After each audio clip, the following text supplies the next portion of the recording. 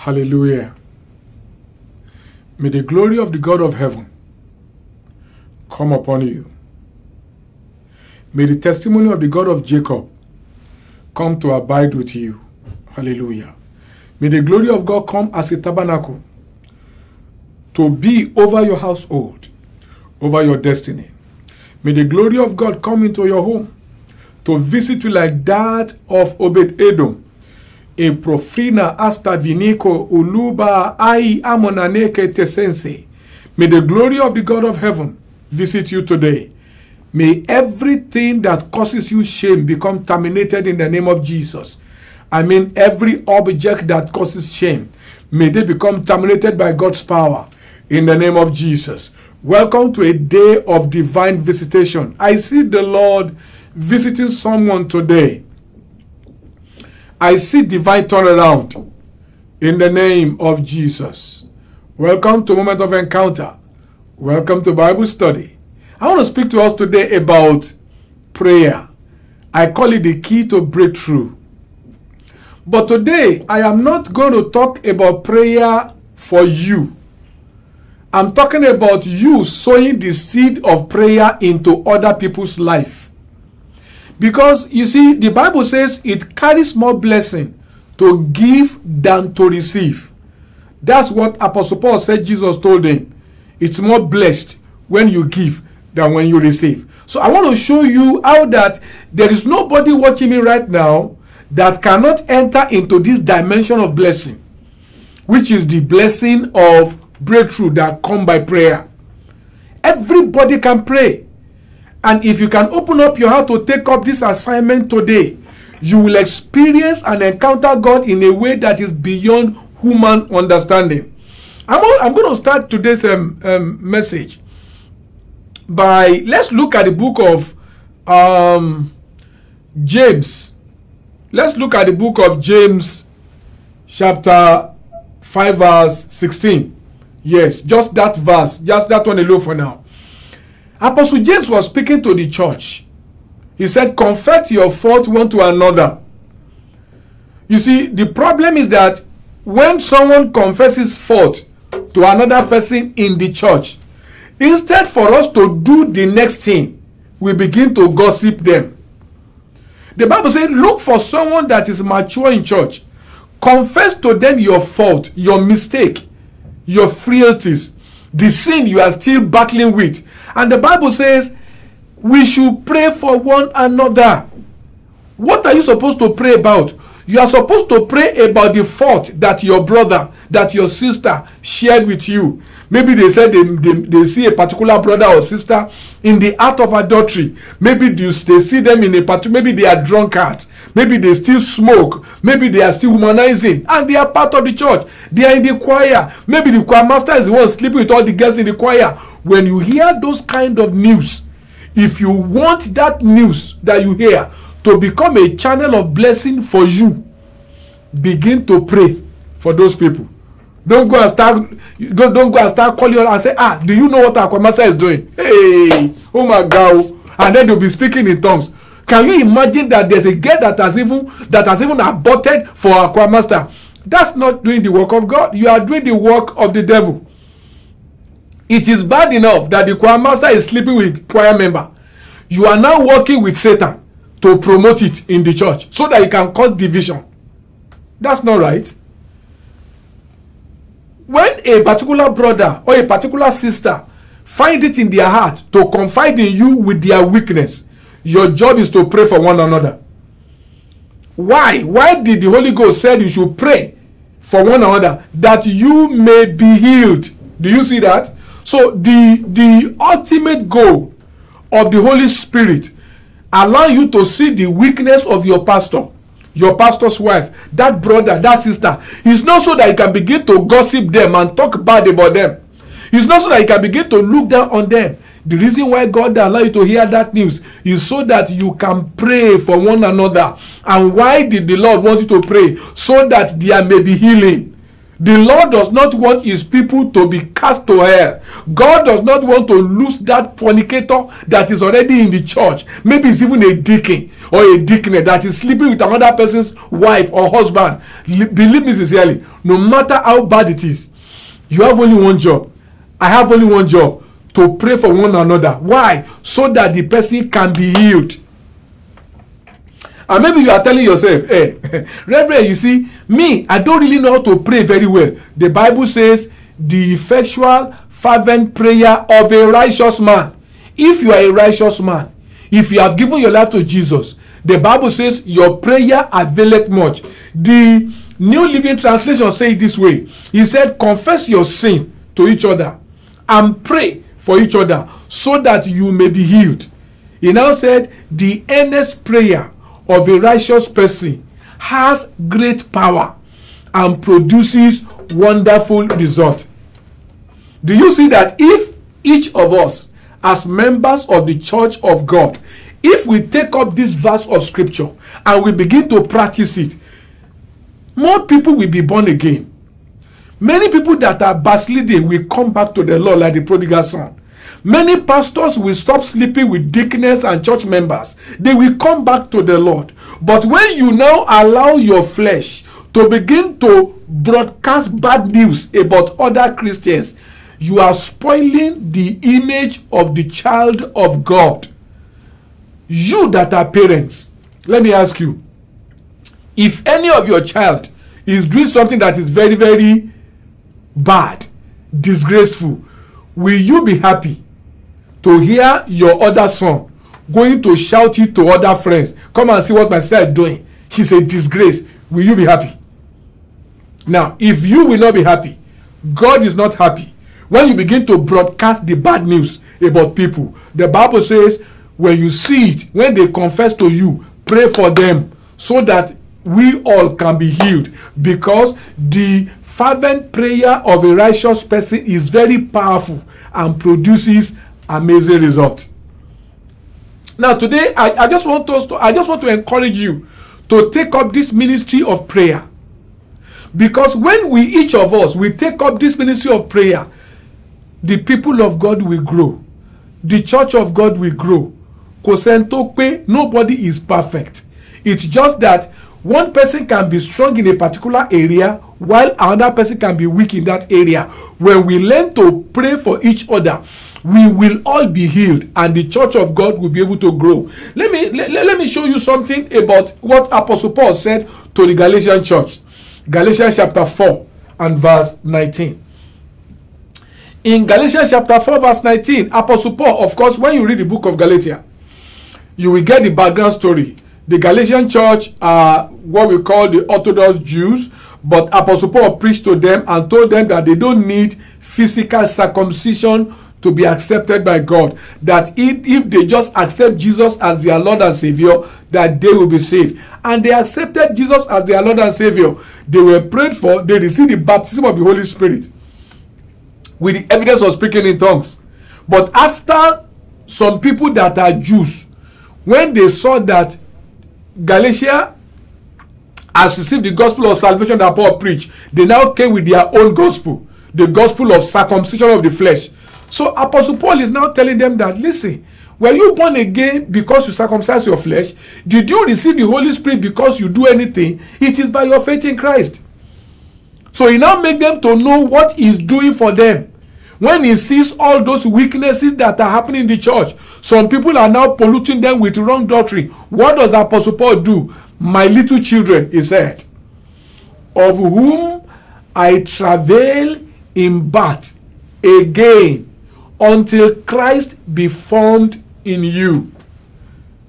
Deaconess, deacon, pastor's wife, pastor, choir master, usher.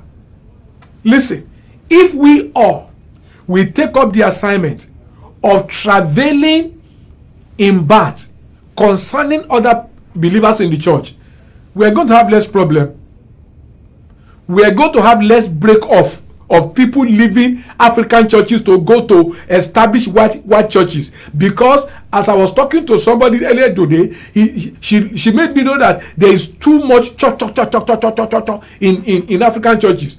And I told her the reason is because most African churches pastor, all we talk about is Satan, Satan, Satan, and then we prophesy. We don't teach people the truth of how to live as a child of God. And that's part of the assignment God has given to me for the body of Christ right now that I'm in Houston. God has given me that assignment to help members of churches to know how to walk with God. And the Lord is giving me the burden to share with you what you can do to help the healing of your church. Don't leave that church. If the pastor is not using satanic power, don't leave the church. It's only if you know that the man of God is using fetish power, leave for your destiny's sake. But if it is just the sin, weaknesses, divisions and all that, don't leave the church. Take this thing up. Apostle Paul was talking about is praying for them. He likened the praying to travail. What is travail? Travail is the pain a woman goes through when she's about to give birth. That's why he said, my little children, the Galatian church, you people, I still have to travail again. That means he has done it before they got born again. Now that they are born again and the enemy is not targeting them, I am travailing again until Christ be formed in you. And when you look at the book of Colossians chapter 4, Apostle Paul was talking about a particular brother in the church. Remember, I am encouraging you to begin to take up the ministry of prayer, praying for other people, praying for your pastor, praying for your pastor's wife, praying for those people that are divided in the church, that the Spirit of God will come between them and the problem will be resolved. Elders, pray that the church will be peaceful. Look at what Apostle Paul said concerning this guy, Epaphras, who is one of you. He's talking to the Colossian church. Remember that Apostle Paul, all these things we are writing is just the writing of Apostle Paul to the churches. I'm sure that when Apostle Paul was being used by the Holy Ghost to write these letters, he did not know that in thousands of years later, you and I will still be benefiting from this scripture. But the Lord chooses to use his writings and canonize it as his spoken word, because it was the Holy Ghost speaking through him. Epaphras, who is one of you, a servant of Christ, salute you. Now look at the way he described Epaphras. Always laboring fervently for you in prayers. Why? So that you may stand perfect. That word perfect means mature and complete in all the will of God. Why don't you take up this assignment? You may not be able to stand on the altar to preach. You may not even have the grace to be able to talk to people. You may not even have the grace to be able to give like some people will give in church. But everybody can pray. You can begin to take individual people, write their names down and begin to pray every day. And you see, Apostle Paul said, I travail again until Christ be formed in you. Until, which means it's a continuous prayer. He's praying and he's watching them. And he's watching them. When he now sees that, okay, these people have now changed, he will stop the prayer for them. And this guy Epaphras, we are told that he is also laboring. To labor is like giving birth to baby. Laboring fervently for you in prayers. Until when? So that you can become mature and complete in the will of God. If every pastor of churches can be praying like this for their church member, the church will grow. We will have more healthy environment. But pastor, no, you'll be using your mouth as pastor to spoil another member, because this particular member, maybe because he's good to you, he give you money, or because he's available to serve you, you now begin to run down other people before that person. That's why we have division in the church. Let's begin to pray. God just asked me to tell you today, we all can begin to enter into this level. And remember, I said it carries more blessing when you give than when you receive. So when you pray for people, you are going to have breakthrough in your own life, because you will have joy. The Lord will be happy that you are one of those that have made yourself available to help other people. Listen, your job will not become like the job of a nurse that is helping to clean wound. You know, wound is very, very disgusting. But some people take the assignment, they will remove all the dead skin, they will begin to clean it every time until the wound is healed. That is what prayer does. You can begin to pray so that there will be healing in the church. Remember the scripture I started with. Confess your fault, your sin to one another. Pray for one another. Why? So that you may be healed. The Lord wants his church to be healed, but the Lord cannot heal his church if you and I don't take up the responsibility of praying for the healing of those who needs it. It's not only physical healing. Some people may need emotional healing. You just say that person is very touchy. You don't know what she has gone through in the churches where she's coming from. You don't know whether she has a relationship with the choir master or with one of the deacons who promised to marry her. After violating her sexually, the guy now went to go and marry another person. Maybe it's even a sister that has wounded a brother. So when the guy now change church, he will be so touchy. He will be so, I don't know the adjective to use. He will be picky. He will be suspecting everybody. Please pray for him that he may be healed. Now let's go to the book of 1 Kings chapter 18. I just want us to see example of what it means to travel in prayer. The Bible tells us that after Elijah has prayed, God told him in verse 1, go and show yourself to Ahab, I will send rain. And after Elijah have told, look at what he said. And Elijah said to Ahab, get thee up, eat and drink, for there is a sound of abundance of rain. That's what God told him is going to happen. So Ahab went up to eat and to drink. But Elijah went to the top of Mount Carmel, and he cast himself down to the earth and put his face between his knees, and he began to pray. As he was praying, he said to his servant, go up now and look towards the sea. You see what I was saying? He was praying and he was watching. Watch and pray. And he said to his servant, go up now and look towards the sea. And the servant went up and looked and said, there is nothing. And Elijah said to him, go again 7 times.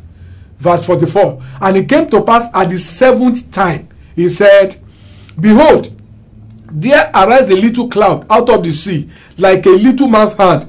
And Elijah said to the servant, oh yeah, go up. Say to Ahab, prepare your chariot and get it down now, that the rain does not stop you. Verse 45. The Bible says, and meanwhile it came to pass in the meanwhile that the heavens was black with cloud and wind, and there was a great rain. And Ahab rode and went to Jezreel. Now the important thing I want you to pick here is the fact that Elijah was praying and he was asking his servant to go and be watching the sky.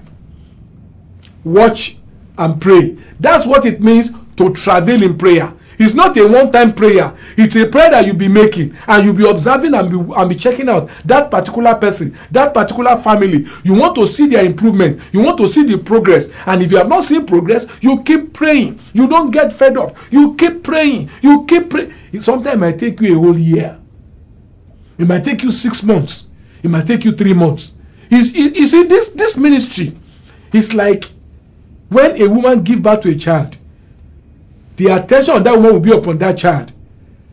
Day and night, the mother will be watching how the child grows, how he eats. If he has any infection, they will try to see how to give medication and all that. That's what I am calling you to come and do. That's what the Lord is asking me to tell you. That's the assignment he has given to each one of us. Let's learn to pray for one another. Don't castigate. Don't run down. You are not gaining anything. Jesus is not gaining anything. You say, I'm not going to go to any church. All those churches, they are not good. Blah, blah, blah. Fine. I don't know what you have gone through, but believe me sincerely, why don't you take up this ministry and start praying about those people that have wounded you, that are not good, and you'll be surprised. There's no one the Lord cannot change.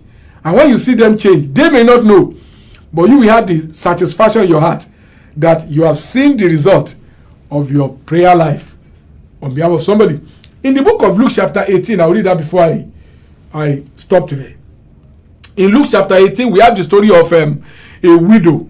And Jesus wanted us to know that there's nothing God will not do for us if we choose not to give up. And he spake a parable to them to this end, that men ought always to pray and not to faint. And he said to them from verse 2, he said, and there was in a particular city a judge which does not fear God, neither regard man. Verse 3, and there was a widow in that city, and she came to him repeatedly, saying, avenge me of my adversary. And the judge will not listen to her for a while.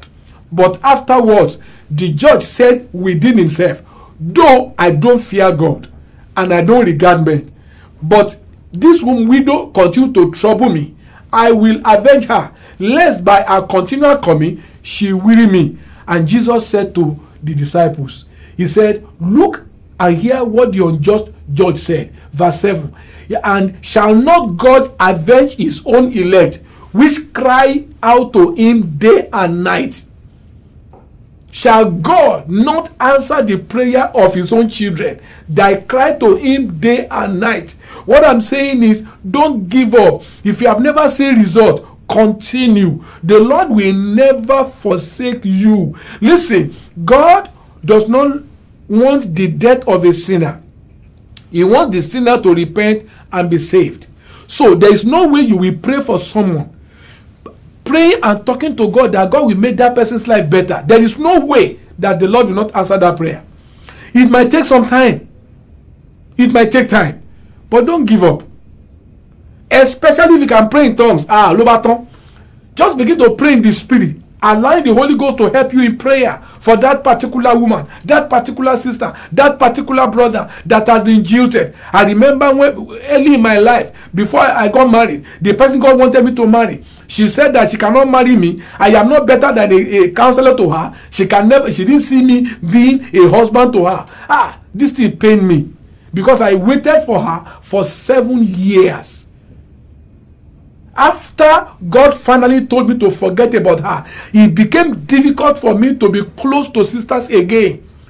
I am a pastor, but I find it difficult to be able to get close to sisters because of what this lady did to me. It took God. So when people are reserved, when they are withdrawn, when they don't talk, don't castigate them. You don't know what they've gone through. You don't know.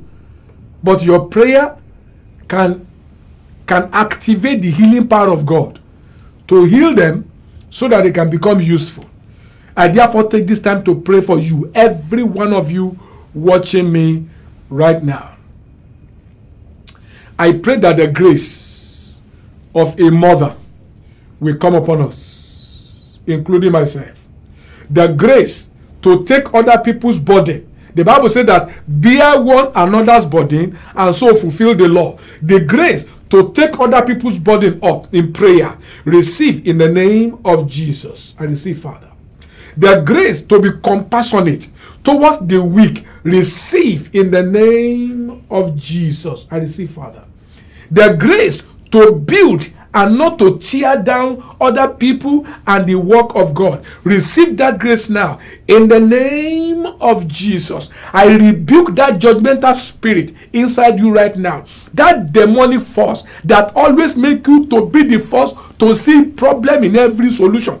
To see you are the one that always see evil in everything. I rebuke that spirit of judgment in the name of Jesus. You say, man of God, don't you want to see what I see? Jesus said, do not judge so that you will not be judged.